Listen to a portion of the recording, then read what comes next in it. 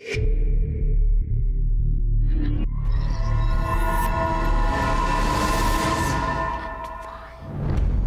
left you a path.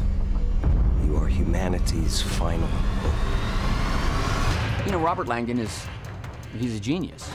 Symbols are a language that can help us understand our past.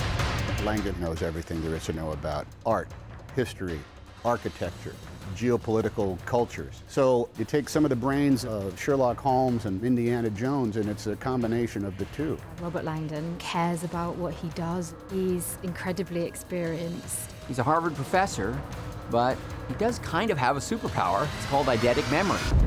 Demons, omens, codes, monks. He never forgets a thing. Professor Langdon, do you know where we are? However, as can sometimes happen to superheroes, that's greatly impaired in this movie. What am I doing in Florence? The police are here to see you.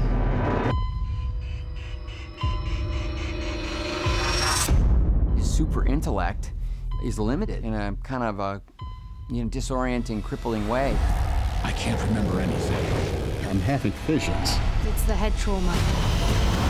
His brain is foggy, and all these things that Langdon is supposed to know backwards and forwards, he doesn't. Why was someone shooting at you?